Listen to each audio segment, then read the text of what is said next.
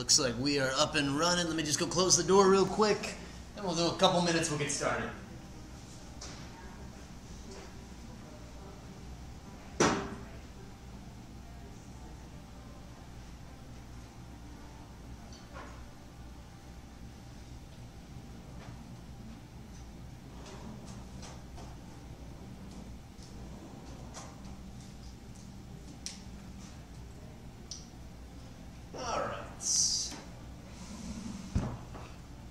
Another minute, but let me get the presentation pulled up. Today, everybody, we will be doing intermediate cameras.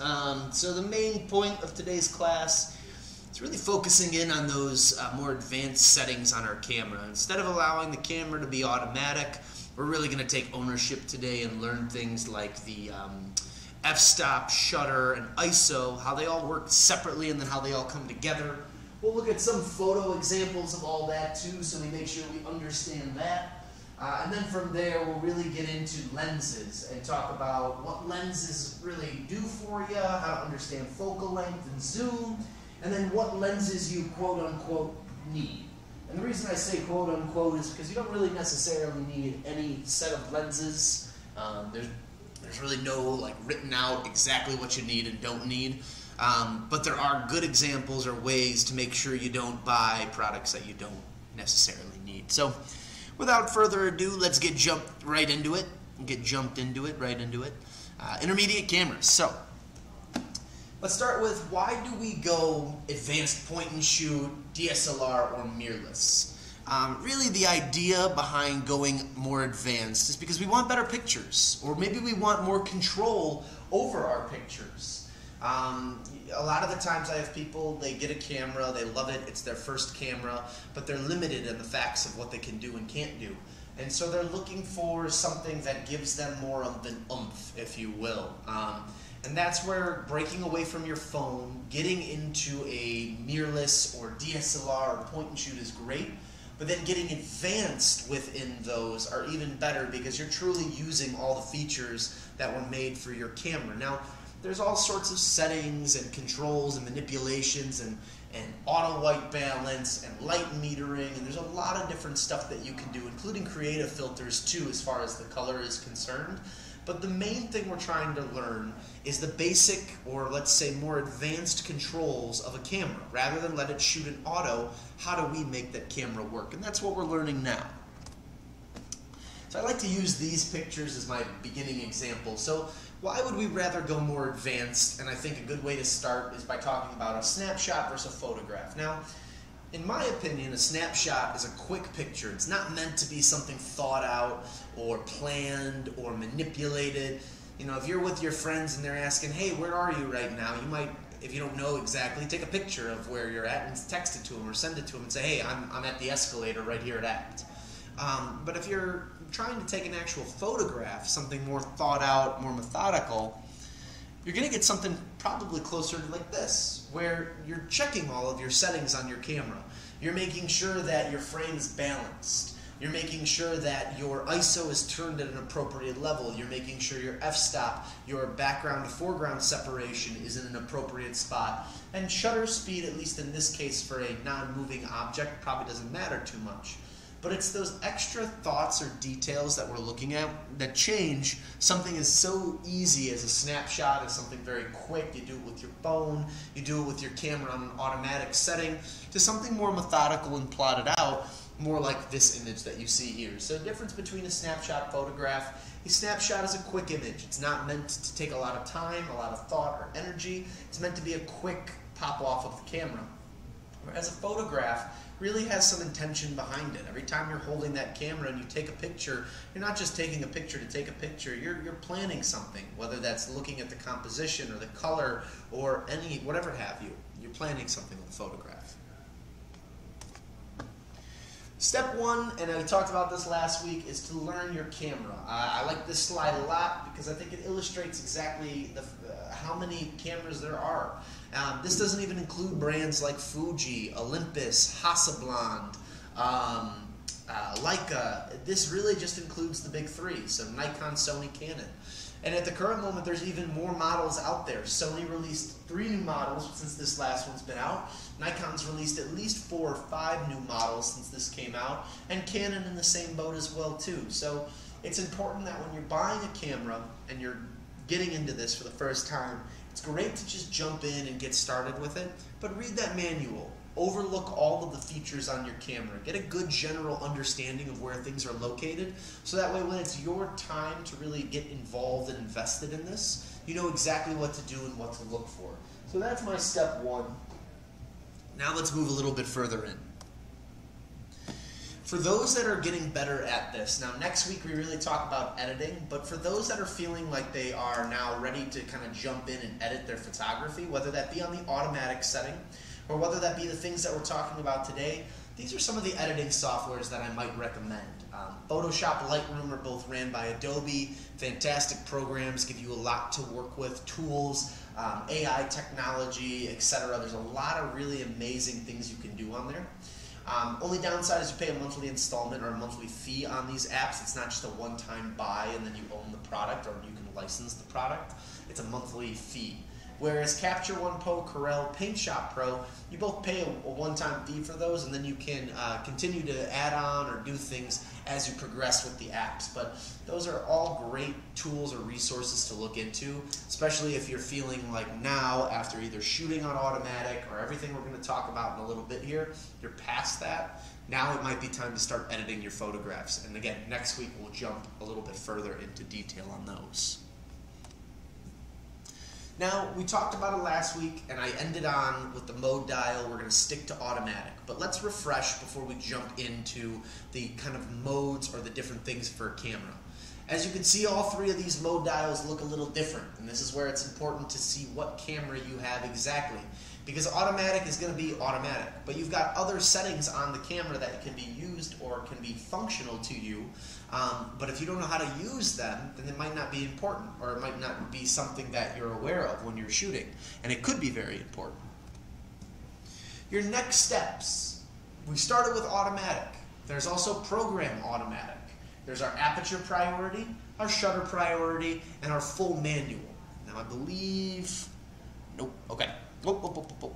So automatic, we know automatic. That's what I've told you guys to stick with last week. That is the bare bones for your camera. You're allowing the camera to use its technology any way that the camera seems fit.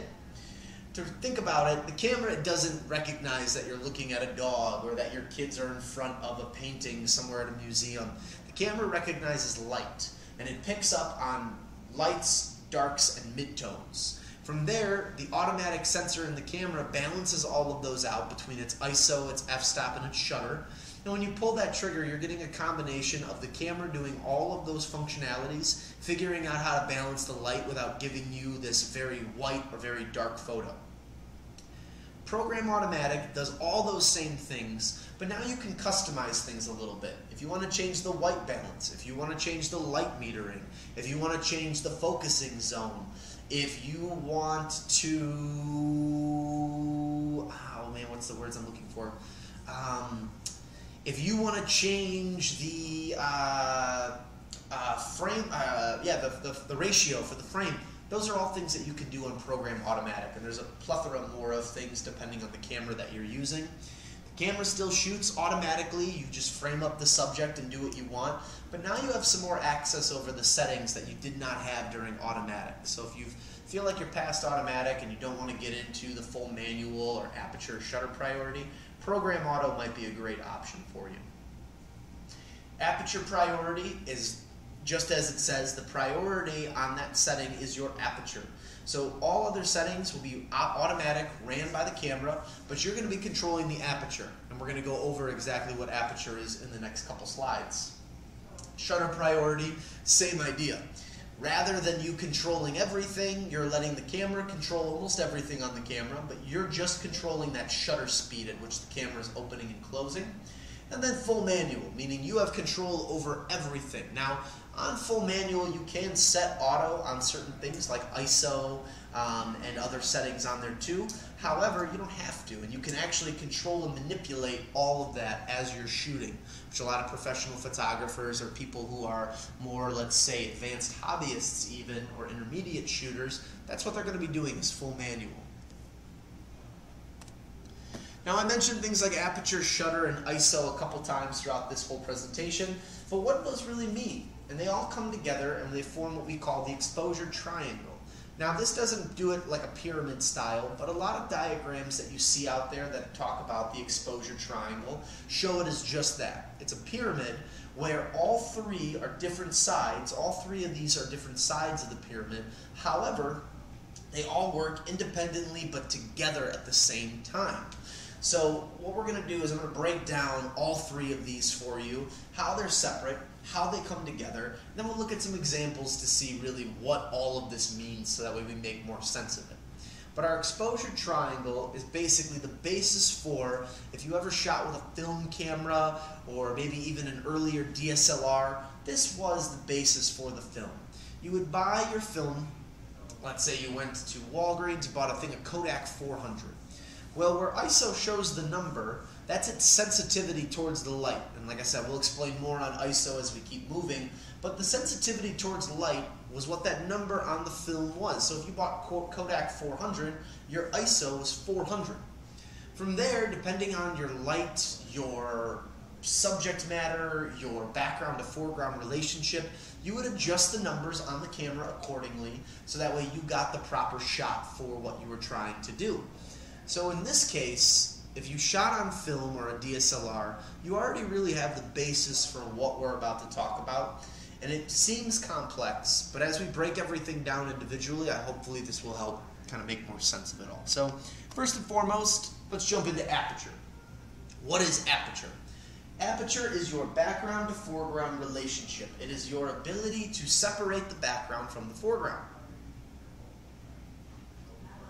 Now, when we look at lenses, you're usually going to see that the lens has a number on there. So it'll say, this is a 50 millimeter lens. Next to that, though, it might say that it has an f-stop of maybe 1.4 or 2.8 or 4. What that's referring to is the maximum aperture that you are able to hit on that given lens. Now, some lenses, some kit lenses, will have something like a 4.5 to 5.6 or 5.6 up to 6. All that means is it's a variable, meaning if you're at whatever the lowest number is, let's say it's 18 to 35 is your lens. When you're at 18, you're at that 4.3 that they're telling you. But as soon as you start to zoom in and you hit that 35, well, that's where you're going to jump up to 6. So that's what that's referring to. If your lens says that it's f2 or f1.4 or 2.8, just know that you have a continuous maximum f-stop of 2.8 throughout the whole zooming process or throughout the entirety of that prime lens. What that means is that your maximum number is whatever it says on the lens. So when we look at this chart, if we look at f22, one of the highest numbers on a lens, we'll notice that the f22 clearly shows both the background and the foreground. So we see our gentleman standing in front of the pyramid, and that is going to be our completely open f-stop. Hi there, guys. Welcome in. We didn't want you just to be talking to a screen. No, you're fine. I appreciate you. We just got in a minute ago, so you haven't missed much.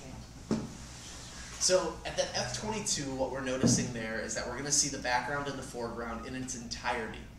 What that does for us is allows us to get the entire subject in view. So if you've got your family with you, you guys are on vacation, you're in front of the pyramids, you want to get a nice clean shot, you're not going to use something super low like an f1.4.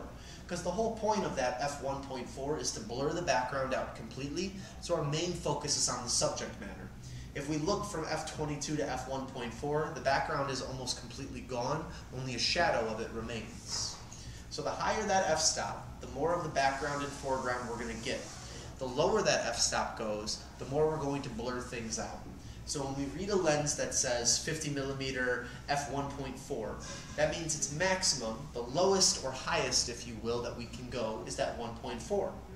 We can go down to 22, giving us more background, giving us more relationship between the two, or we can blur the background out if that's the effect that we're trying to go for. And if we don't want to blur it completely out, We can look at the second line where we see f8, f5.6, f4, where we can still kind of see the background, but we're still getting blur effects on there. Now, this is the chart for it. Let's look at a couple examples to make sure we understand what this is. So, we have two images right here. We've got the dogs on the left and then the squirrel on the right. If we're to start with the dogs, we can clearly see the main dog in the front. Their nose is up nice and focused. We can see all the ridges and cracks on there. We can see the fur, the whiskers, even a little bit of snot in the nose. But when we look behind the dog's nose, we can see that there is another dog behind him, or her, and we can't see that dog in complete stillness or clarity. So if we go back to our chart, we're most likely looking at something closer to f5.6, maybe f8, where we can still make out that there is a background there, but we can't make out the exact details. Now, certain details like that could be, where is the dog looking? Is the dog looking directly at us? Is it looking off to the side? Is someone squeaking a toy in the distance and that's what they're paying attention to? Or is their owner behind the camera and they're just having a good day? Can't tell, but we can tell it's a dog. So that's what we get with that blur effect right there. So is this determined by the lens, or? Not necessarily. No, on the well, yes and no. So on your lens, like I was saying earlier, you're going to see a number on the lens. So that could be 50 millimeter. That could be, 24 to 70 millimeter. Then you're going to see a maximum f-stop number on there. Oh, so that's the maximum. That's the maximum. For this one. So certain lenses, especially telephoto, if it's a better telephoto product, you're going to see 2.8 being the maximum f-stop for that one. If you're buying a prime lens, like a 50 millimeter, 35 millimeter, 85 millimeter, the single numbers that have no zoom, that's where they can have lower f-stop. So you can see something all the way down to f1.2. So if it says f1.4 or f2. What is the other range? You go up from there. Oh, so that's the bottom. That's the floor. Technically, they call it the maximum f-stop. Oh, it's the other way. So it's the other way. So the higher the number, the more of the background you're getting. Okay. All lenses can get you a high number. Okay. Oh, okay, so this one says, this is the telling lens that I have it, says f4.5 to 6.3. Meaning that your maximum aperture on there is 4.5, and as you zoom on there, it's going to turn to 6. So if you have it set to the highest number, which would be 4.5, as you start to zoom and bring it to the telephoto and start to really zoom into your item, the number will change on the camera. Okay. So it'll go from a 4.5 to 6. So changing it on here. Exactly. You'll see it. So if you just started to zoom out and pointed your camera down, it'll go from a 4 to a 6 if you've got it at the lowest setting. Okay, but what about this one here? If I have it on the A setting, like we talked Well, that's about automatic. So then the camera's just going to do all the work for you. No, because if this A is for the aperture. Oh, you have it on the aperture, then yeah. Yeah. So if I put it on the aperture and then I change the number here, it says f22. Does that not matter what the lens says? No, they're all going to have 22. They're all going to have that number on there. But it's just they're going to have a maximum number, which is what that 4.5 to 6 is. So you can't go lower or higher, if you will, than those numbers. So you won't be able to get a 2.8. You can't get a 1.4 on there. That's what that lens is limited to. Okay. So if background blur is important to you, if changing the relationship between background and foreground is important, you're not going to really have that with that lens. Okay. So that's more of your kit lens. With some of the other bigger telephotos or some of the more premium telephotos, they have a continuous 2.8 the whole time. So if you were to start at, let's say that's a 18 to 135. If you're at 18 and you zoom into 135, it would stay 2.8 the whole time. But in your case, when you start at whatever the lowest number is, let's say it's an 18, it's going to start at 4.5 if you bring it all the way down. As you zoom to get further distance, it's going to change from 4.5 to 6. Okay. And there's no way you can go back unless you unzoom, basically. Okay. So all lenses can hit a high number like 22, but that maximum number that we're talking about is the lowest number that your camera can hit, the most background to foreground separation that you can get. Like inside, I'm looking at it thinking like a lot of the pictures that I had the blur background, but I wanted like the whole picture, so I can get the whole picture. I just can't get the blur. Is like the blur is going to be the harder one to get. So go to 22. Next time you're doing that, go up to 2216. The bigger you go, well, first to even explain more to it too, the way that the f-stops work are very similar to the way that our iris or our eyeball works. When you're in the sunlight, your eye gets really, really small, and that's because it lets in less light. when you're indoors and you're in a dark situation, like right when you wake up, that's why it hurts so much when light hits you. It's because your iris is all the way open and your eye is mainly all black now. Camera lens kind of functions the same way. It's got its, what's the term I'm looking for? I can't think of what the metal's called on the inside. Basically, you've got this cylindrical shape or a spherical shape that is metal shutters are opening and closing, making that smaller or bigger. The bigger the number, the bigger the iris gets with the lower numbers. So you're going to let in a lot more light when you get the lower numbers. But with that, you're going to also get more background blur. If we make the circle smaller, we're going to see the background and the foreground in complete focus. But now we've got to change other settings on our cameras. If we're only doing the aperture priority, the camera's automatically going to adjust everything else. So all you're focused on are these numbers. So, going back to that example, so I would probably say that the dog in the background there is closest to an f, maybe 8 or 5.6, maybe 4 at the least. But 2.8 would definitely blur it out too much, and going down from there would definitely blur too much out. When we look at our squirrel, on the other hand, we can clearly see it's a squirrel. We can clearly see that it's on some sort of branch or piece of wood or something's going on. We can see that it's eating. But we can't see the background at all. Now we can see the green, we can see the different shades of green, probably what looks like more branches on the tree. So in theory, this is probably more foliage right behind the squirrel. It's more of like a bush or a tree setting. However, we can't clearly make it out. So if that's the case, we probably could say this is closer to a 2.8, maybe 1.4, where we're still able to see the colors of the background, but not necessarily what exactly the background is. For all we know, there could be another squirrel back there. There could be maybe this could be a forest preserve or a reserve of some sort, so there might be some form of parking lot behind it, but we have no clue. The other thing that aperture is going to be great for is what we call bokeh. Now, bokeh or bokeh dots come from this idea that if you blur things out enough in the background and your main subject is in focus, you can cause the background to turn into these smaller dots of color. And you can kind of see exactly over there. Most likely those lights behind this little Lego figure are Christmas lights, just stacked up and kind of bunched up and draped over. But it gives this really cool effect on the camera itself. So if that's something that you're interested in, you need a lens that at least gets to 1.8, 1.4, 1.2 in order to get that severe of a background blur.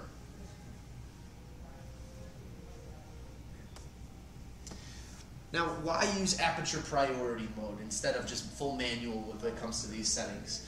And this would be a great example of why. You might get these scenarios where you're going in and out of maybe famous buildings, or you're on vacation and you're in and out of different environments, indoors, outdoors, bad lighting, good lighting.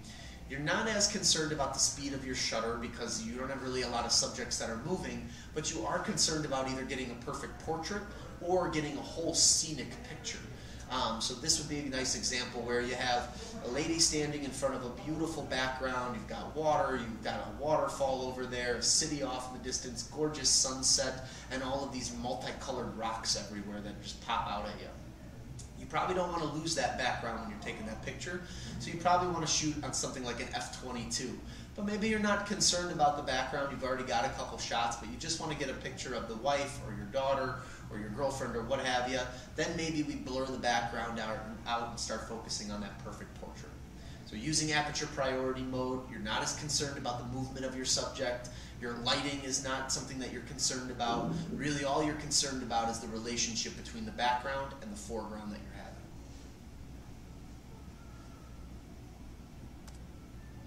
And to review one more time. So some lenses can go all the way up to f/32. That f/32 is going to show everything. So we can see we have a parking lot in the distance with a garbage can sitting there. We've got a body of water and then 2 trees. From there, if we go to f/16, we start to lose that background a little bit. Not enough that we can't see it anymore. If you squint hard enough, it makes sense. f/6.3, now it's getting a little tough. That blue garbage can starts to disappear a little bit, but it does still look like something's right there, that it doesn't look normal. And then 2.8, we now lose everything. We can see the tree in the foreground, we can see that color on there, the white bark, the brown, the red, but we lose the background to a point now where don't know exactly what's over there unless we have the other images next to it.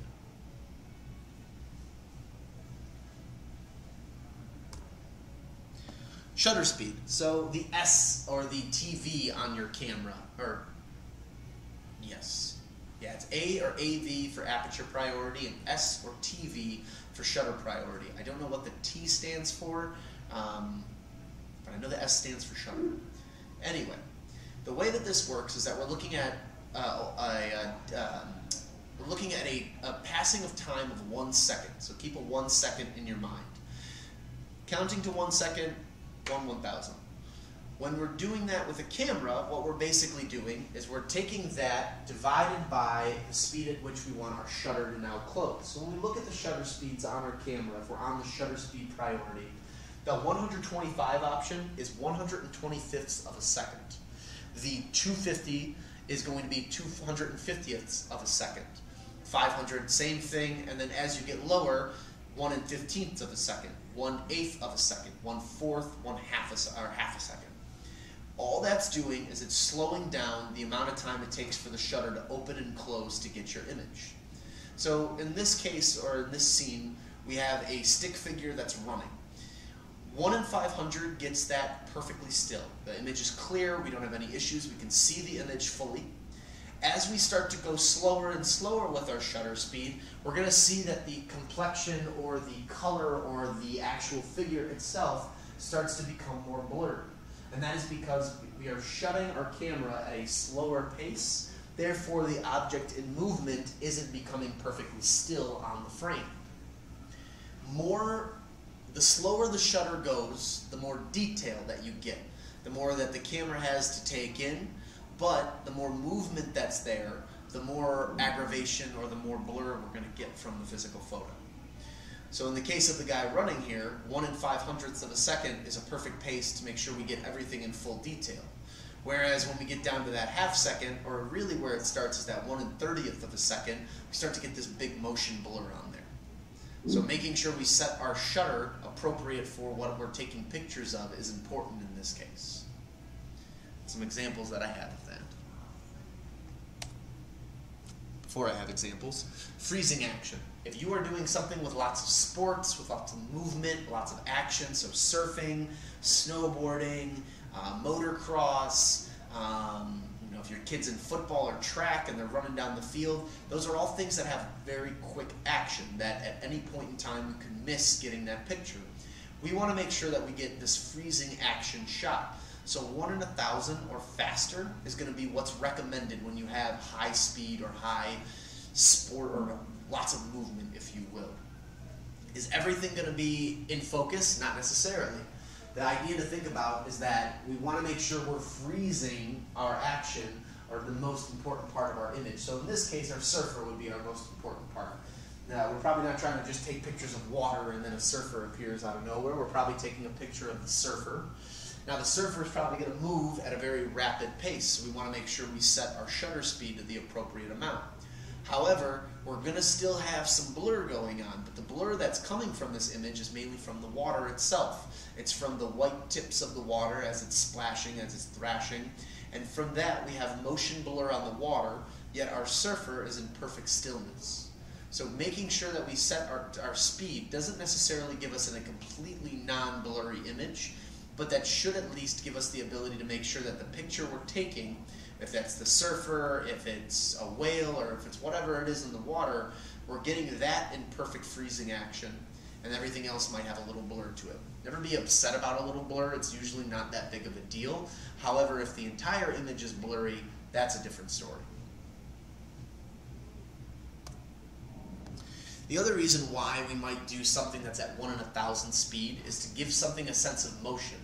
In this case, we have a hummingbird. Hummingbirds move their wings incredibly fast. They tend to hover over whatever it is that they're trying to eat or drink or whatever it is, and they basically just get a little closer and back up, but their movements are super sporadic. Their wings are fluttering at a really high frame rate. So when we take photos of hummingbirds, for the most part, it's almost impossible to get a hummingbird perfectly still because of how fast their wings are going. It's not impossible, but it's very, very difficult. When we look at this image, we can see that the wings have a little bit of blur and motion to them. Yet when we look at the bird, we can see the beautiful greens, browns, yellows, and that orange beak that really distinguish the color of the feathering and everything else that's going on. So using a higher shutter speed might not give us a perfectly still image, similar to our surfers, but it'll create a sense of motion, and if we shoot it and operate it correctly, it should give us the gratification of colors or scenery or whatever it is that we're looking for. So again, motion blur is not necessarily a bad thing. Too much of it can be disorienting to look at after a while, but just the right amount might be enough to sell or to push whatever idea that you have for your photo. What do you think that one is? I mean, for this guy, probably 1/2000th of a second. I was just looking at the settings on this camera, and it like goes pretty high. Oh yeah. For Sony, for Canon, any of the mirrorless cameras, ISO and shutter speed are much higher than your standard. Like, I'm like looking like, what would 1 in 8,000? What would you need to think? It depends. Depends on what you're using. Depends on the lens. You might see like a 1 in 8,000 for like a NASCAR shooting, where if someone's trying to get the cars as they're going 300 miles around the track, that might be the reason for it. But for something like this, I'd say definitely over 1,000, probably close to that 2,000 range would be perfect. Now we talk about about shutter giving us then more saturation the longer that it's open. We call those long exposures. The longer that we keep the shutters open for, the more effect we're going to get as far as colors and saturation goes. So when we look at a picture like this, we can see how beautiful the foliage looks. You can see the different shades of green, some of the brown parts where the plants are dying. You can see the rocks and all the deep shadows and pockets that are on there. The moss is super green, but also shades in and out. And then you have the water. And the water has this nice, beautiful flow to it, but at the same time, it feels like it's a little blurry in certain parts. And the idea to think about with this is the fact that water's physically moving, and it's not moving in the same exact path the whole time.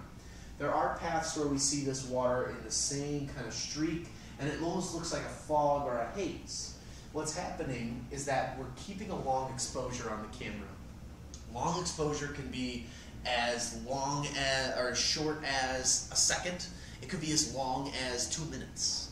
It depends on what we're trying to go for. The longer we keep those shutters open, the more color that we're going to get. The hard part with this is that the more things that move, the more blur that's created, but then also the more that we move, the more blur that's created.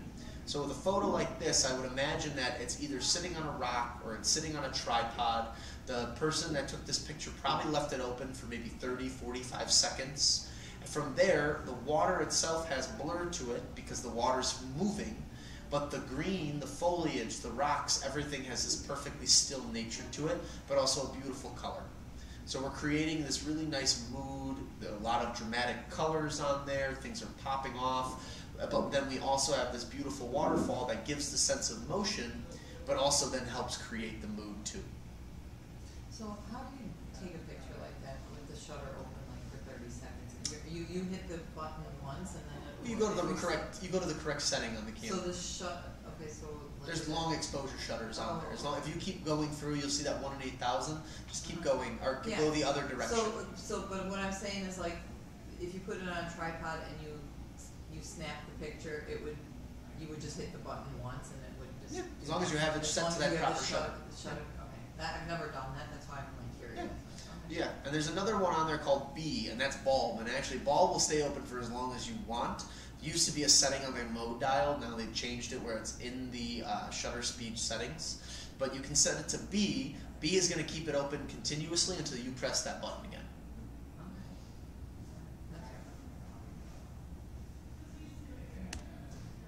Another example, some long exposure. So in this case, we have a guy standing in front of a train. We can see the lights that are zipping past him. That is the train itself. But we've got his red jacket, his bike with the mud all over the tire, the green color or the teal color on the bike, the concrete ceiling of this train station and platform. All of those colors are very vibrant, they're rich, they're saturated. Yet the train, because it's moving, is going to create kind of these wisps of light. And that light is going to give us the sense that something's moving in front of him. However, if we look through those lights, we can actually see behind what was ever there for the train. We can see a sign in the background, some street lamps. So those little parts where we can see the train through the center of the train, the separations, that's giving us enough information to the camera during this long exposure that the camera can basically tell you exactly what's behind the train, if that makes sense, because we have those breaks in between. But we have beautiful color, we have oversaturation, we have deep shadows, nice light parts on there. So this is another good example of just letting the camera be open for an extended period of time to give a sense of either motion or to capture the color and everything else that we're looking for. Why use shutter priority? I like using this photo. This is one I got emailed by a customer one time. The reason we're using shutter priority is to make sure that we get a good picture instead of this one. This is a great example of some frisbee that's going on, I believe at not Grant Park, but I think Lincoln Park actually. So there's the soccer fields over there. Customer basically wasn't sure why they couldn't get a good picture during the night when these guys are playing a game, and it really came down to either two things. One, their ISO, which we're going to talk about next, or their speed of their shutter, which is what we've been talking about this whole time.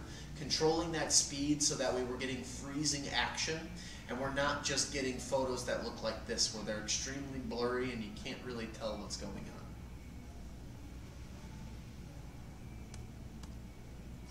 So again, to review, when we have things that are moving fast or we need to stop the motion, we want to use either shutter priority or we want in the full manual settings to change our speed to be faster. Typically in the world of photography, 1 in 1,000th or faster is the perfect for high speed speeding or high speed action that we're trying to freeze. In the case of this guy here, he's doing a trick off of a bike. He's probably in the middle of the air. You're only in the air for probably about 3 seconds with gravity, and then you're coming down. So you have a short time as a photographer to get this image. So being on shutter priority, setting it to a speed that's appropriate for this, and maybe even using burst photography so that way you're getting a couple images instead of just one picture at a time would be a good idea for this.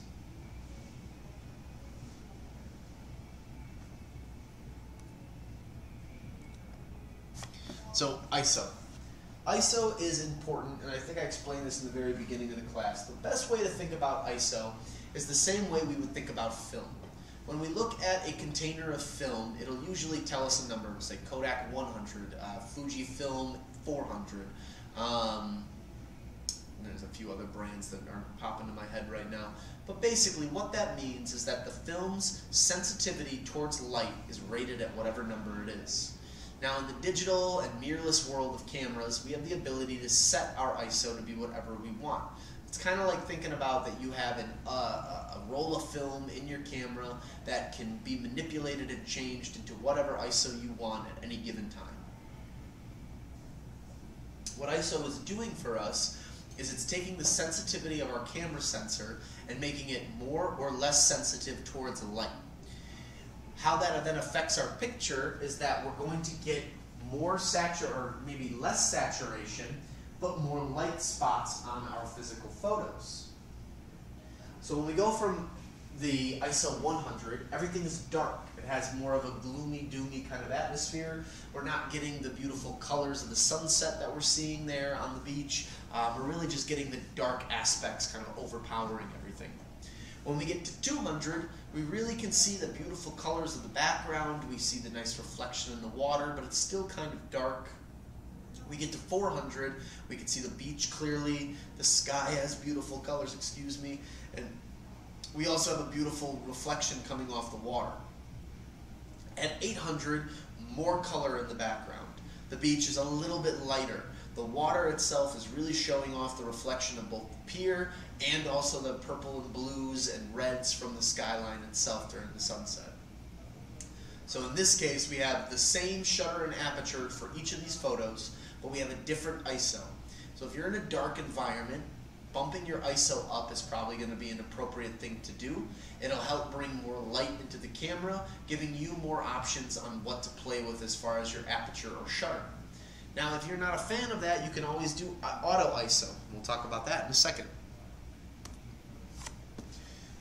While ISO is great for giving us more, let's say, light saturation into the camera, it can also be bad because we get what's called noise. ISO and noise go hand in hand. Best way to think about noise is it's very similar to that feeling or sight of seeing the snow on a TV. You're going to get these areas of dark and light that basically look like a scatter graph all over your photo. And you're going to get what's called grain or noise. And basically all that is that you made your photo too sensitive, or your camera too sensitive for the light. There's a lot of light going on the photo, or enough light that the camera says this is too sensitive, and then they make a picture that looks like this. It's kind of a nice checks and balance too for you. But in this case, there's enough light around the Empire State Building that the photographer only needed to use ISO 100. When they tried to bump up to 3200, that was enough ISO that it didn't affect the picture itself, but now we have all this extra noise, which in turn does change the way that the picture reads and looks. So keep that in mind when we're shooting. If we have a lot of light going on, less ISO is better than more ISO, because more ISO in a very well-lit environment can lead to this grainy, noisy picture.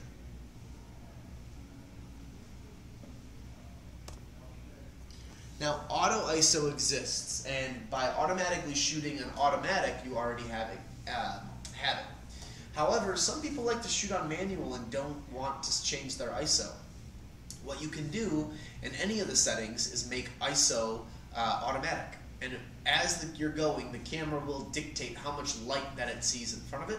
And from there, then, it will generate its own number for ISO. And you're controlling either the shutter, the aperture, or both.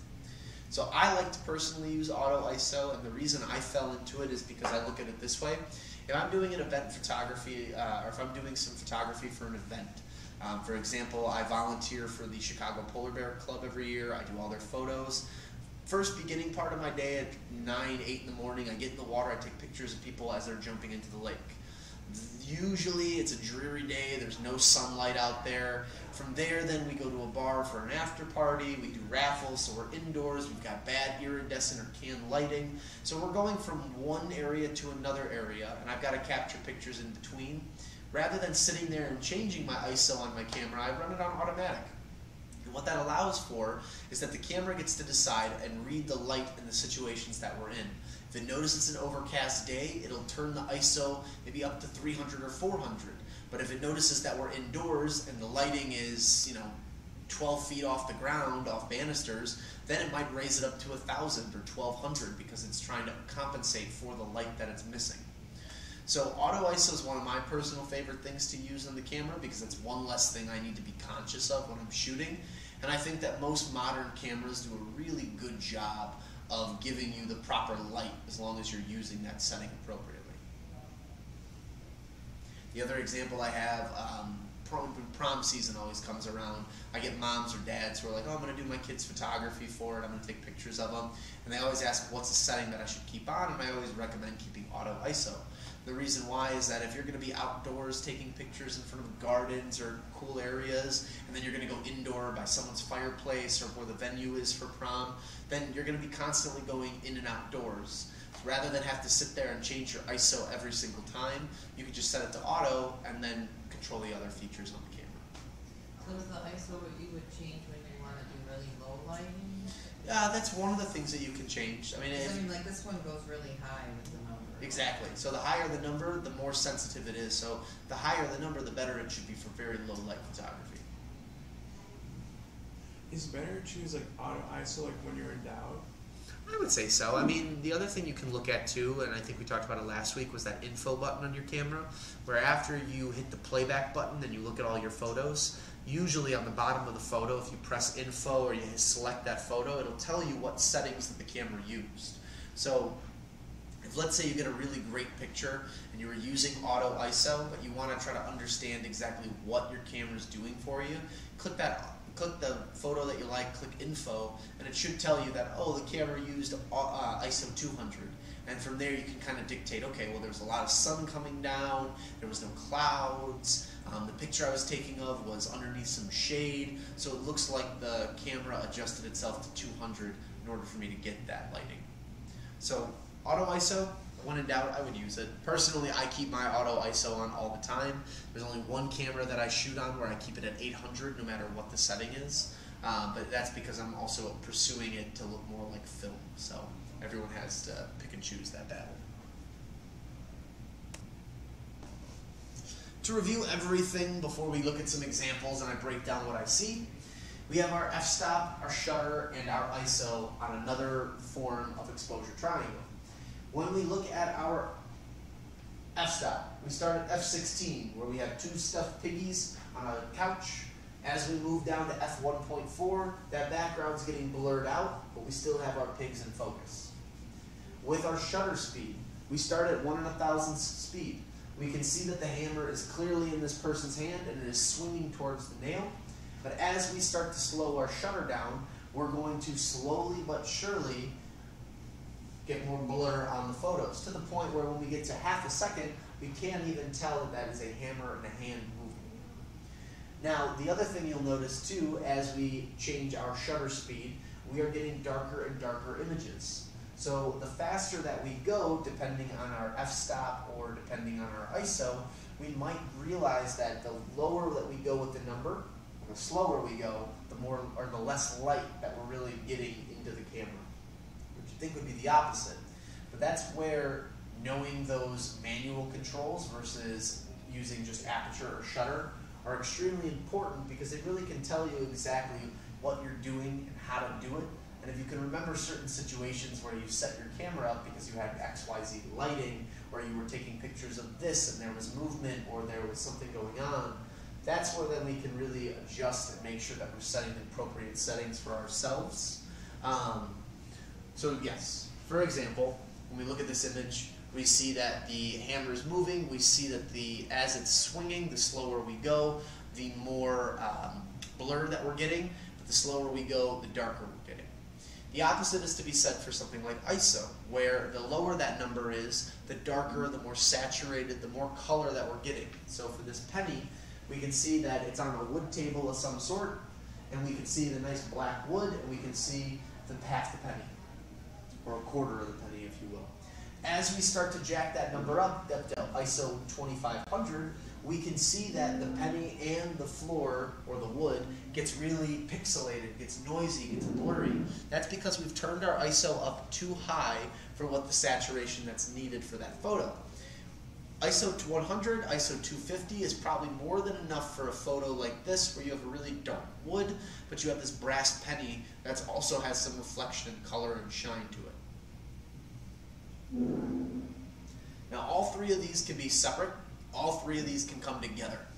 We're going to talk about what together would look like on some of these example images. So, before I do that, one last thing to talk about on this is the exposure meter.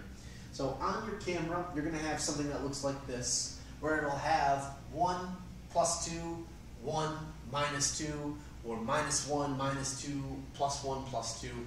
What this basically is your exposure meter for when you're taking pictures. So the best way to describe this, ISO takes the sensitivity of your image, takes the sensitivity of your sensor, and it says, okay, I'm reading all of these very light points on here, so I'm going to turn your image very light or very dark, depending on that, unless you're using automatic, then the camera will dictate for you. With exposure, though, we're not taking the brightest parts of the image, and we're not looking for the lights. What we're looking to do is take the frame, or the entirety of the image, and make it lighter or darker. So by going the minus section on the exposure meter on our camera, we're going to get a darker frame. By going to the plus section of our frame, we're going to get a darker frame, or a lighter frame, I should say. Yes, a lighter frame. Good for situations where if we've set our ISO, we've set our f-stop, we've set our shutter, but we're still getting either overly dark or overly light images, we might want to then play with exposure, so that way we can take the entirety of the frame and make it lighter or darker.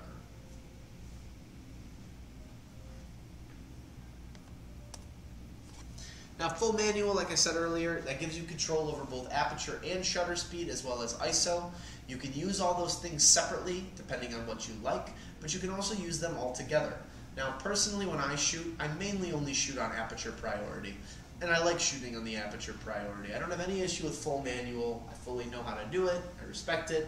But at this point in time, I feel like the cameras that are coming out nowadays are extremely powerful. They can do a lot of work for us. And at this point, I'm more concerned about getting the composition and the image right, because then I can always go in and post and edit and change things as I feel free, or as I feel fit to do so. So for me, I personally use the aperture priority, but I am known at sporting events or other places, if I see movement, I will switch to shutter because I don't want to miss out on any of those. Again, you can use them separately, but full manual is going to give you control over both, and that's where then you get into these conundrums where you're changing the numbers and setting everything. Well, if I put my aperture to f22, my shutter's at 1 in 1,000 of speed, it might be too fast, I might be letting in too much light, so maybe I need to set and change it up a little bit more to get what I'm looking for. And if your settings are everywhere that you need to go between your ISO, your f-stop, and your shutter, then it might be a time to go examine that exposure to make sure that we have our frame either lighter or darker depending on what our other settings are. It's hard to explain, or it's hard to quantify any of this for, oh, you should have it set for this when you're in this setting, or you should have it set for this when you're in that setting. A lot of the times when it comes to ISO, f-stop, shutter, and exposure, it's all touch and feel. It's all you going out, taking photos, checking to see what the camera decided for you, and then from there making your educated guesses as time goes on. They make apps, they make all sorts of stuff where then your phone camera can gravitate and sense different stuff. I used to use them on my film cameras back in the day when I was really getting back into film so much. I thought it was awesome that you could do that. However, I learned quickly that, number one, it's cumbersome to have your phone out all the time, scanning for what lighting and colors and everything else you should have. But two, as you're practicing and as you keep shooting with the camera, it all kind of folds into itself and it all makes more sense. So practice is going to be the best way to figure out how you should be using things like your shutter, your aperture, and your ISO, whether that's all separately or whether you're mixing them all together to get the image that you're trying to get.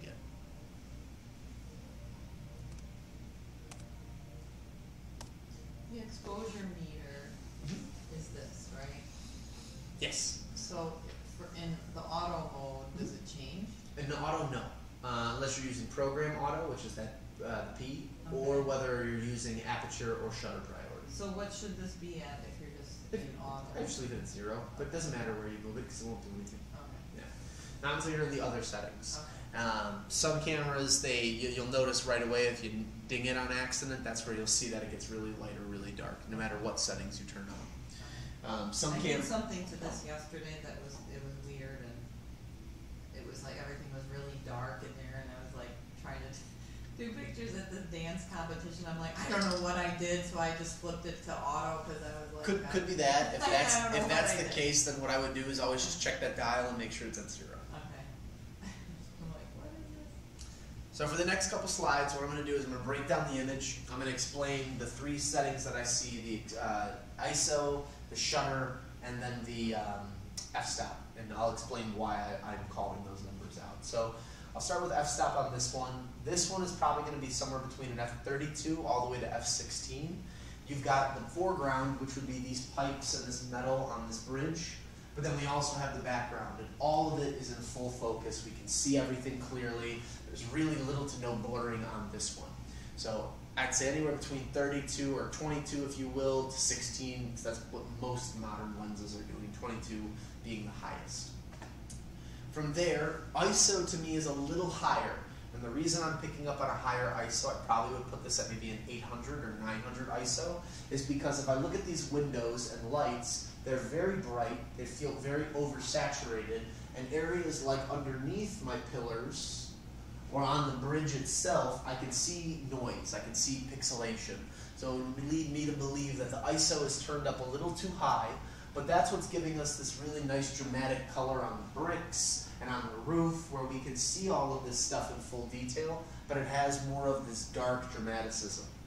As far as shutter goes for this, because of how dark all of that is, I imagine this was probably shot on a tripod because of the symmetry that we're seeing too. Therefore, the shutter speed probably would be a little bit longer. I'm not saying it's long exposure, Long exposure can also give you very washed out windows. However, because I see this ISO kind of noise up there, I don't think that's what it's from. But as far as the actual picture itself, I probably would say this is maybe 1 in 125th or slower for the shutter speed.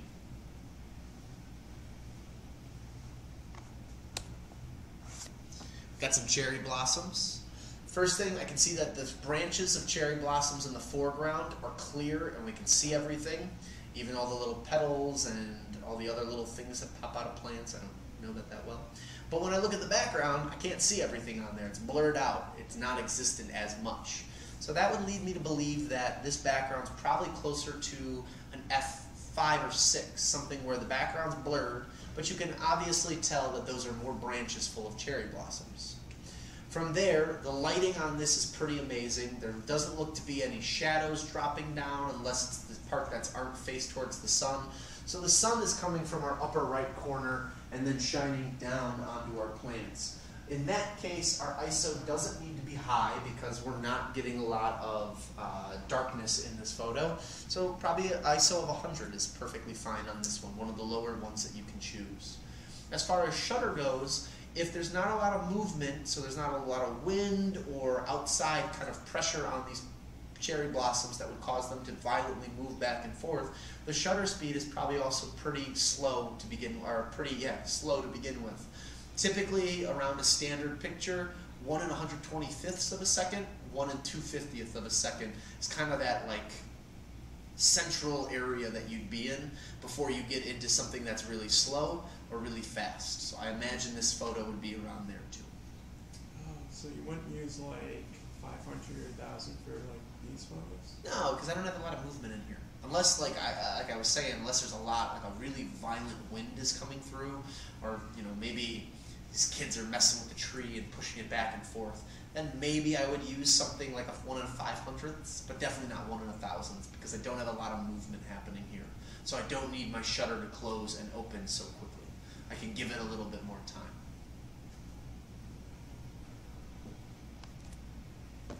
Got 2 firemen that are walking. It's a dramatic photo. Now this could be a staged picture. This also could be something that they took a picture of, maybe before a call or what have you. But either way, you've got the gentleman in front and you've got another fireman behind them. We can clearly tell that's a fireman based on their outfit, based on the helmet, based on the little Nokia walkie-talkie that's clipped onto his pack. However, we can't tell where that fireman's looking. Are they looking directly at us? Are they looking towards the other firemen? So we have good blur on this one. This is similar to the dog photo we were looking at earlier. So this would also probably be in that F4, maybe F5.6, but I wouldn't really go any lower than that because we can still clearly tell what the background is. The fireman himself is in good lighting. There's not a lot of bright lights on here, even though we have good light on half of his face. There are still a lot of dark points. However, even in the darkest points, being the gentleman in the background, that like part under the neck going down, here in the corners where we have the black of his coat, we don't have any grain or pixelation or anything like that. So ISO, I would say, is probably at the highest 800, but it's probably a little bit further down. It's probably closer to like a 500 or maybe a 400 for ISO. Because again, we have some light coming in, but the lighting itself doesn't feel even. It's also not bright sunlight, so it's not something that's natural, that's overpowering. And then as far as the shutter goes, again, if this is a staged photo and they're just standing there, again, shutter could be as low as 1 in 125th of a second.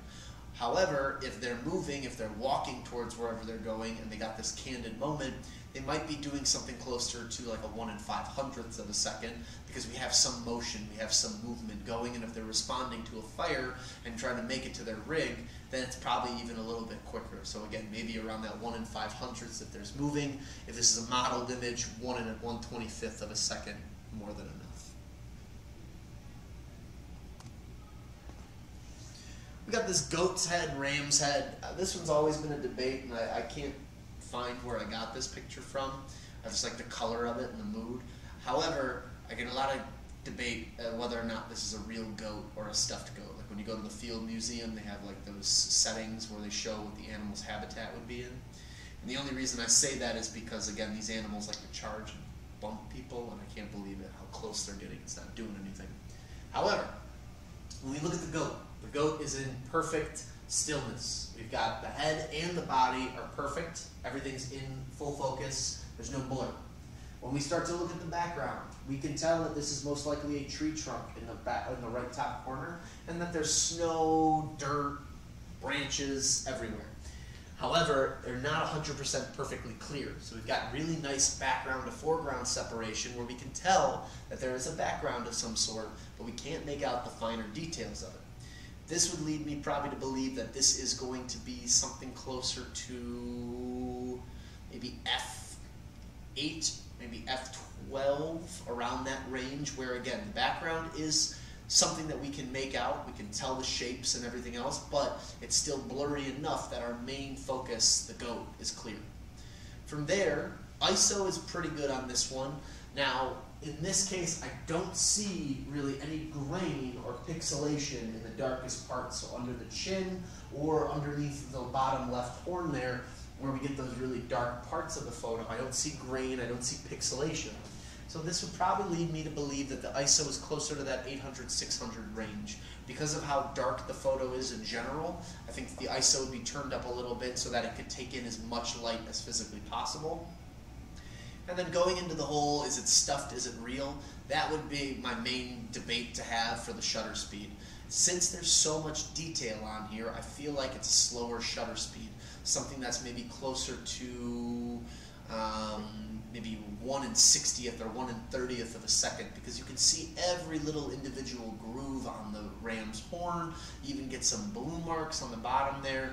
If the thing's moving, you're probably not going to be able to get something so slow to get all this detail on there. But if it's still, then you can be as slow as you want. So that's the only point that I always get a little mixed up on. Some good motion here. So we talk about motion, we said freezing action, we definitely want 1 in 1,000 or faster, and both of these are going to be in that category. When you think about how fast the Frisbee goes, you got these prairie dogs running after him, jumping on all fours in the air. The photographer is able to capture these in perfect stillness. So these are definitely going to be high motion, very fast pictures. So 1 in 1,000 for the speed, or faster for sure for both of these. As far as the blur goes, we can, in both photos, we can probably make out that those are cars behind the dog on the left-hand side, but that we're in some sort of park, forest preserve, and there's the parking lot behind it. However, it's pretty blurred out. So if we really were to look at the chart, it's probably going to sit somewhere closer to that F4, maybe F6 range, maybe even F2.8. Again, depends. With the photo on the right side and the orange Frisbee, we can make out that those are trees and bushes in the background. So those are probably going to be somewhere around maybe an F5.6, maybe an F6 at the most, because we can still make out what that background is behind them. As far as ISO is concerned, there's a lot of light coming down, and we can tell which direction the light is coming from because we can see where it's hitting our dog, and then giving us this kind of small circle of shadow underneath both of them. So it's coming from the top right on both images. ISO is probably going to be somewhere around 100. Colors aren't that saturated on there, even though they feel very deep and vibrant. So it could be 1 and 2, or it could be ISO 200 as well too, but probably closer to 100, just given how much light is present. So do you think those were taken like with just the shutter speed, like the S mode? They could have been. I mean, or like what if you wanted to do that photo with like the background clear? Yeah, you could do that. That full manual, like how would you do that? This would definitely be full manual. Most of the photos that you're seeing, the reason we're breaking them down is because they're most likely going to be full manual. However, if you're trying to get something similar to this and you just want to be on one setting, shutter is going to be your best priority to be on. However, because of the camera compensating for whatever speed you turn it to, it's really not focused on what the aperture and that relationship between the two. So it's going to turn the aperture to whatever the most optimal aperture for that speed would be. So if you're shooting at 1 in 1,000, it's probably going to open up your aperture a lot, so that way it brings in as much light as it can, since you're being real fast with the shutter, if that makes sense. And if you're full manual trying to do this shot, Mhm. and you have to like focus your lens, right? So I mean, Focus that's your like lens. pretty much like Yeah. you gotta be pretty skilled to do that. Not necessarily. I mean, you have to, basically what's happening on this one is that the photographer's probably using burst photography, not a single shot, but the multiple. So they're getting the Right. From there, then they've got their settings set up on there, so they know that there's a lot of light, so they only need 100 ISO, so they're not concerned about the lighting. The background, they probably don't want it because, again, you probably can see that there's cars back there or just ugly foliage. So they're like, no one really needs to see that. The main concern is these dogs catching the Frisbees. So the background, they could probably get it down to 1.4, 2.8, depending on the lens that they had. The only thing they're concerned about is that speed at which the shutter's going. So if they want to even have a hope to catching them, they're probably doing these at 1/1000th or a little bit faster than that. But yeah, so again, to get this type of effect with the background blur on there, it's full manual for sure. But if you're not concerned about that background blur, it's more of just capturing the action as it's happening, then definitely do shutter priority. Let ISO be on automatic, and then your main focus is just changing that dial and then turning on burst so that way you can just pull the trigger. And this is one of the last images that I have. And then we talk about lenses to finish everything up. You got a gentleman running into the end zone to score a touchdown. We can see that the sun is coming from the top view of them. It's probably setting a little bit, so we're getting this kind of overarching shadow. The front of him is dark, the back side of him is lighter. So ISO is probably also going to be 100 to 200 range. Again, there's a lot of light going on in the image. Now, this guy's moving very fast to be diving into the end zone, and we're capturing it so perfectly still that we can see the beads of turf popping up and running all over the picture. So if that's the case, our shutter speed is also going to be fast. Maybe 1 1200ths of a second, maybe 1 2000ths of a second, depending on how fast he was, how far down the field, etc. From there, we're looking at the aperture. Now we can clearly see that there are 2 football players behind them. We can see the arm motions. Looks like a dude missed the tackle, but we can only see so much of them before it gets hazy and blurry. This is probably closer to an F, let's say 12 or 16, where we can still make out the image very clearly and vividly. There's just slight background blur on there that's giving our main focus and center of attention to the gentleman in the navy helmet who's running in. One more. This one I really like because there's a couple different things going on in this one. This is a long exposure photo. And the reason I know it's a long exposure photo is when you look at the very bottom going this direction, you can see these red beams of light that cross right behind the bike. Those are going to come from a train or a set of cars driving past and a continuous open shutter capturing all of that as it goes. Which would then explain why these lights that we have here are so extra bright, because we have a setting. So there might be 2 things that happen. One, these lights could have just turned on as he was taking the image, which then gives these things, these big star and, whatchamacallit, I can't think of the name, flares. Gives them these very intense flares that are coming around all the lights. We can see a little bit of grainy pixelation in certain areas where it's extremely dark. So that would also lead me to believe that the ISO is turned up a little too high, which would also over-exaggerate the flares as they're going. As far as aperture is concerned, though, they're still able to get a really clean image, and you can still really make out all the detail on this front spoke and on the actual body of the physical bike. So again, ISO is probably way too high. It's probably closer to 800 and doesn't need to be that high, maybe even 1000 for ISO. It's a long exposure picture because of the streaks going on, so that could be anywhere between, let's say, a couple seconds long all the way up to 15 or 20 seconds long. And then as far as the aperture goes, because we can see majority of it in perfect stillness, there's a slight blur on the background. I probably would put this at like an f18 or f16. Just a light blur in the background. It probably could even be an f22 where it's wide open. And maybe because of the light and how everything got affected on the picture, we're seeing a slight blurring in the background.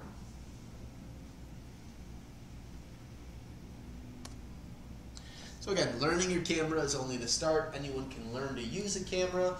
Take this thing out with you, practice with it, play with it. It should become an extension of your body. If you go somewhere, bring your camera with you. It's a lot of fun just to take pictures of random stuff. My personal favorite accessories to do with this is practice first and foremost. When I was like 15, 16, I used to bring it with me to grocery stores because I thought that the product placement on shelves was really fascinating, and the colors and the way grocery stores are laid up. I'm like, it's just a consumer. It's just really exciting for a consumer. So I would bring it with me there. Classes, you can go to places like Oakton Community College or the CCC, the Chicago Community Colleges, and they offer non-credited classes where you only paid like $200, and for 5 or 6 months they'll walk you through like any normal student would. You don't get a grade, you don't get any type of diploma, but you'll really learn from professionals on how to use your camera appropriately. YouTube is probably one of my favorite websites ever to be created. You can literally look up anything on YouTube and get an answer for it. I just retiled my bathroom not long ago. All learned how to do it on YouTube. Workshops are great too. I think I've mentioned before, I've got a couple different groups and clubs who come into app to buy stuff for their workshops or for their clubs. One of my personal favorites are the O'Hare shooters. They're these guys that have exclusive access to go onto the runway and stand in this one corralled spot, and they can take pictures of planes as they go up and down. It's really cool, the shots that they get. And then travel. If you leave the state, you leave the country, you leave for work or anything, and you don't bring your camera, I think that's really foolish. Take it with you everywhere you go. You're not going to get any better if you don't take pictures.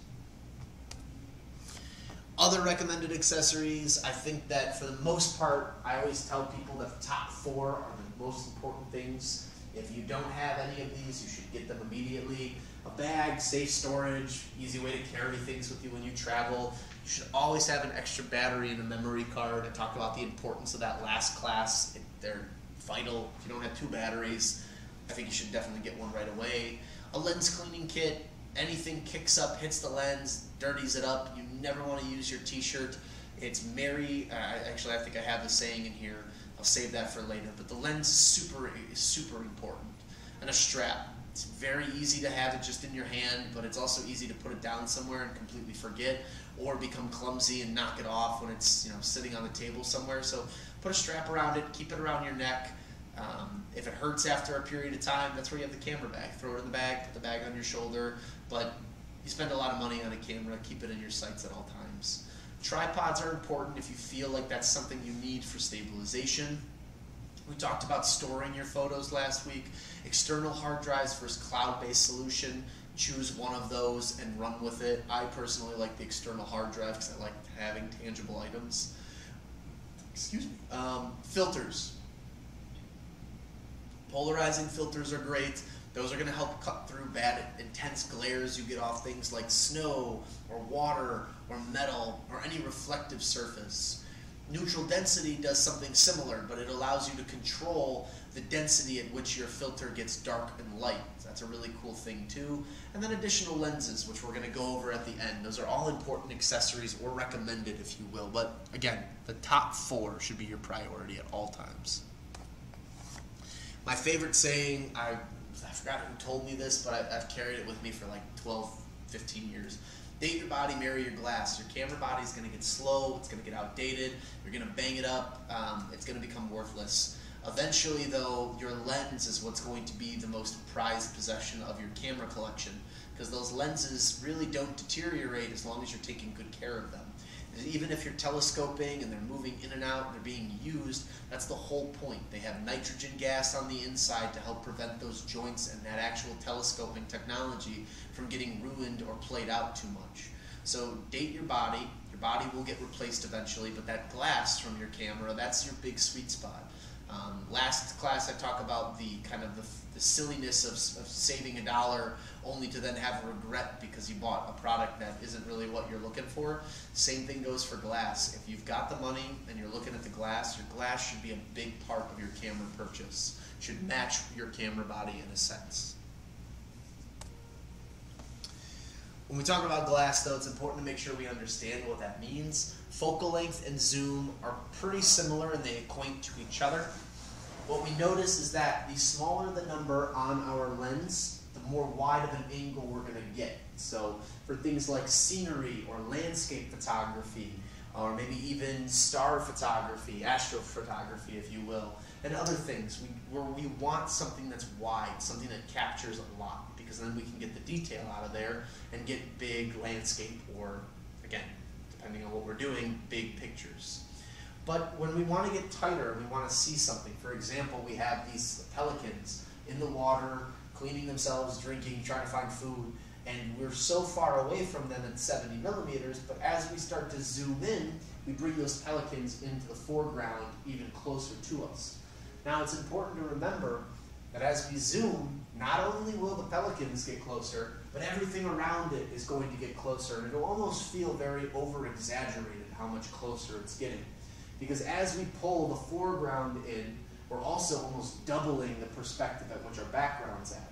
And you can see as we start zooming in on these birds, how much bigger the background starts to get. So from 70, everything looks pretty normal. The birds are still pretty close, but they're a distance away from the opposite shore and a distance away from us.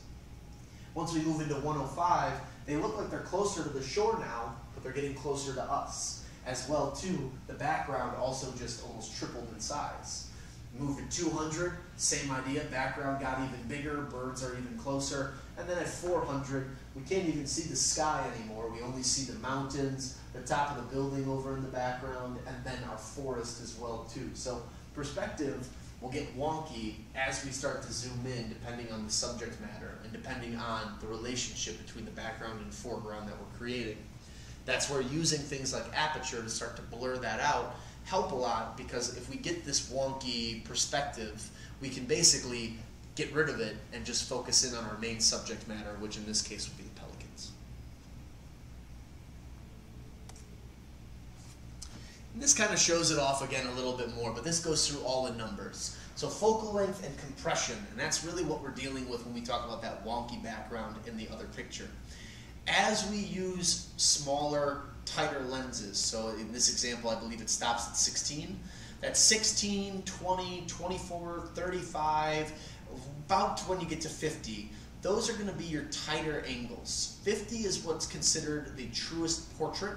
That's how our human eyes see things, is a 50 millimeter gaze. So anything smaller than that is going to give us this hyper wide angle. And you can see the background when you get to those numbers, how far away everything looks, how wide of a landscape we're getting. But when we're taking pictures of people, we can see how compressed that image gets. They almost get big bottle-nosed. They look like Gru from Despicable Me, where they have a big nose. That's going to happen as we go to a wider angle and then get perspective of, let's say, a human or something else. We get compression. As we, though, go into a bigger number, we can see at 135 how close that tree comes up, or at 200 is the max number there. At 200, how close that background is to the back of our person's head, but then also how square or how round that head becomes. And this person's not even moving. They're staying in the same spot. All we're doing is changing the lens and our position with the lens from the subject matter. So beware of that. Depending on the lens that you're using, there will be compression either in the foreground or subject matter, or even in the background as well too.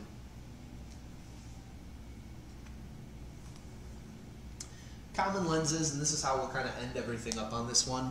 So these are lenses that you're going to see when you're shopping around, and here's how you can understand them a little bit better. So your kit lens, that comes with your camera when you first buy them. The reason they're considered kit lenses is because for two reasons. One, they come in a kit, but then two, they're typically your entry-level, inexpensive starter lenses. And the way we can tell those out is by reading the numbers that are associated with these. So the way Nikon does it with theirs is they'll put the millimeter size on there. This is an 18 to 55 millimeter.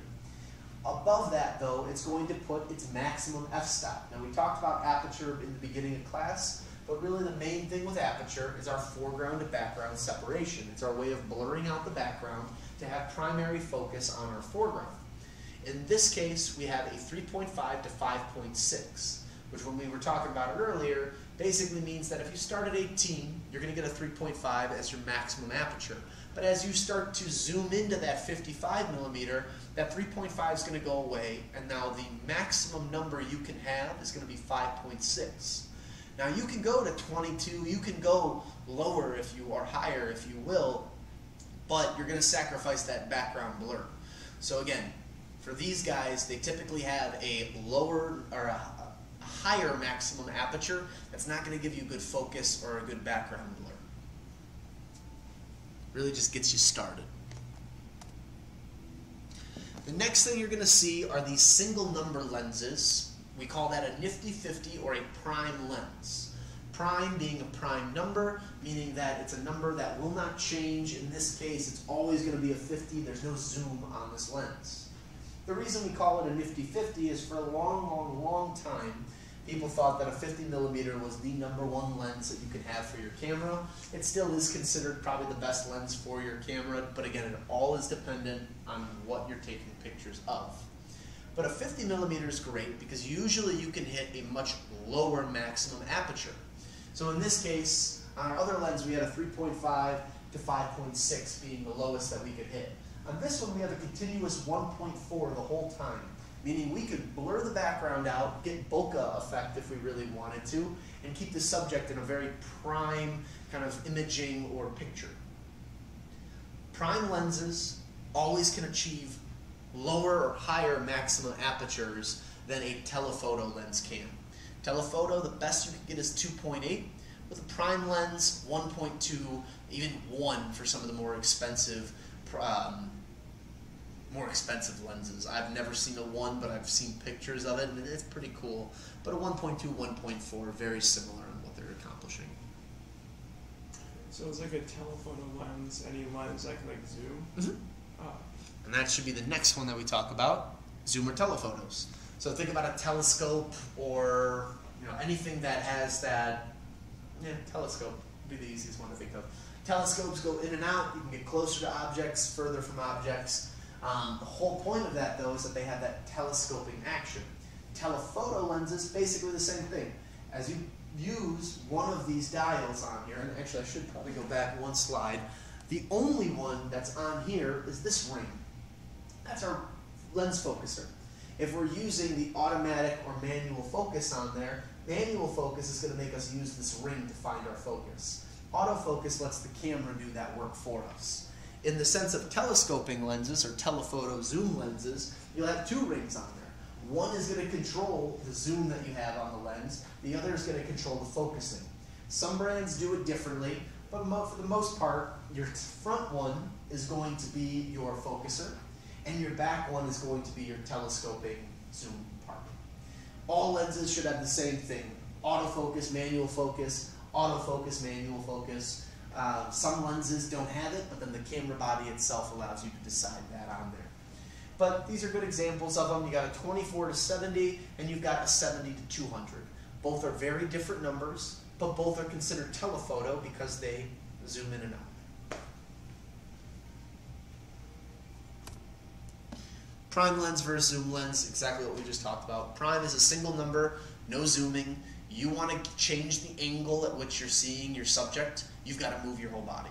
If you're using a zoom lens or a telephoto lens, you can use the lens to its best ability to zoom in and out, or you've got to move yourself. Prime lens, you can hit numbers like 1.4, 1.2. With zoom lenses, 2.8 is going to be the best you're going to get, even with the most expensive lenses from any of these brands. And last but not least, the travel lens. Now, travel lenses are typically these big numbers. So in this case, we have an 18 to 135 from Nikon. They are considered a lower tier level of lens because they don't allow a lot of light in, nor do they have the best quality of glass or features. But where they really make a big difference are for the people who don't want to carry multiple lenses when they go places. So if you're going on vacation, you're on a safari somewhere, you don't probably want your 50 millimeter, you probably want something that has distance to it. You're probably going to want something that also can do wide angle and can still take a good portrait. So something like an 18 to 135 might be perfect for your vacation, your safari, if you really just want to bring your camera body and one lens with you. And then what lenses do you need? I put quotations around that because you truly only need whatever is appropriate for what you're taking pictures of. But if you were to sit there and say, what lenses do I need? The most typical that you'll see is the 50 millimeter prime, your nifty 50. That's your main prime lens that you're using. Perfect for portraits, professional photography, things where you don't need zoom. You're just going to kind of sit yourself down and get that picture. When then you get into the zoom lenses, 24 to 70 would be perfect because you get a nice wide angle to that portrait. and then a 70 to 200 millimeter plus. So it could be that 70 to 200, could be 100 to 400. It could be just any big bad lens. And that's basically for your birders, for your nature, for the distance shots that you need where you really can't get close. You're just trying to get, where you really just can't get close. You're just trying to zoom in as close as possible.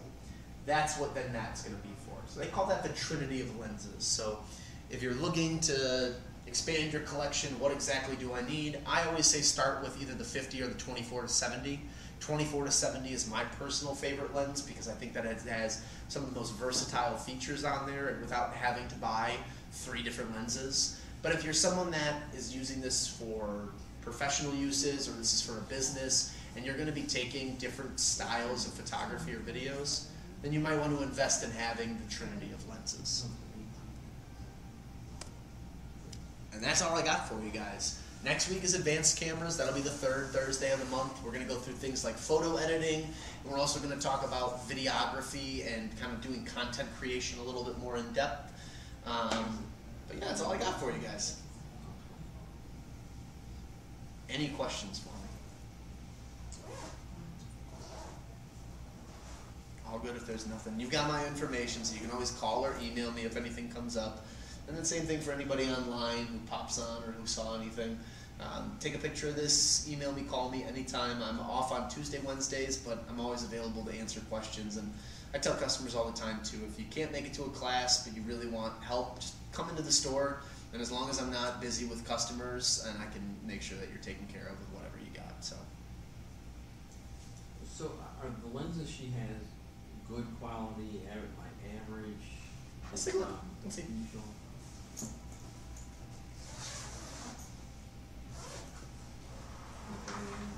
So Tamron's wonderful. I love Tamron lenses. I think they do a really great job.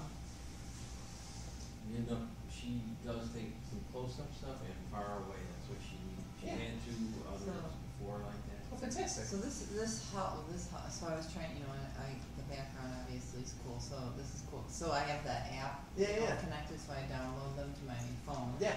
So yeah, it does show. I was just trying to get like both birds in focus, and I'm like, so how would I do that to get like, because it would focus on this one. And So that's what she's really hard to get photos. It likes to focus on. you're this using one. automatic for that, mainly, right? This was like a couple weeks ago when I first got the camera. So you want to switch to the P. If you want to continue using automatic, but you want to set a couple things, go to the P. So I didn't try the P with the birds. I did try with the dogs, and that's what my friend's dad, who was a photographer, he said definitely shoot the dogs in P. So that's why this wasn't in P. Either the P or the A, because that's going to be your aperture priority on that. Okay, so P probably would get them both in focus. Well, P is going to let you change on the camera itself. You can press the FN button, and from there you can change your focus area.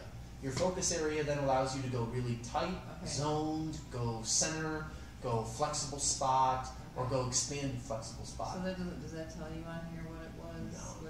With the what? It doesn't. Okay. No, but if you're shooting on automatic, it's only using your basic one, so it's using the center. Okay.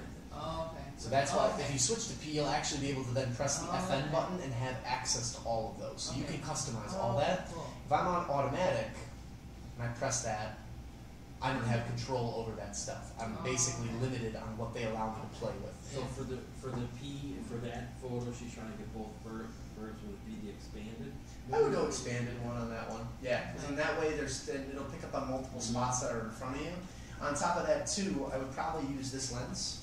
Yeah. Yeah. I would go to the aperture instead of the P, and I would bring this all the way down to 2.8.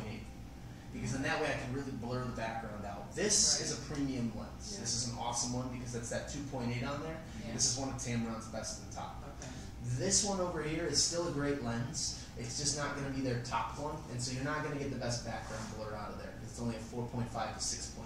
Yeah, and that one I basically just have for doing like my daughter at her competition so that doesn't really matter what the background is. Like here, you're just trying to get the action. Yes. The more light that hits this lens, the better it'll perform. So yeah, this was before. This is like the dog. I think I showed this to you last week with the eyes in focus, and then I got to practice some more. I just haven't had much time to do it. And that could be probably good for the zone one too, especially since it's got such a longer face when you're taking the picture. and depending how close you're getting, if you do the zone, it probably will get you where it'll just do the middle frame on that, so that would literally be where their head Okay. is. So. Okay, and you would shoot this was probably an auto as well. Yeah. So doing P would get me. You do the P, you do the A. I would say P or A would be Okay. great. He's got a really long nose. Well, yeah, he's Exactly. The brown. Yeah. I still think it's cool, even though the nose is blue. I know the eyes are beautiful on that shot. Definitely a sassy guy. Yeah. Oh, But no, I would say that's kind of where you're at. Yeah, and for the money, these are They're great. good, you know, because Yeah. I think for more money with the Sony brand lens, it wasn't giving the same. So it's tough because again, it depends on where you're at. I think that Tamron and Sigma make excellent products. Especially, I think Tamron does a great job because they come in at a lower cost. The bodies of the lenses are just not made out of the best materials. Right. More plastic instead of the polycarbonate or metal.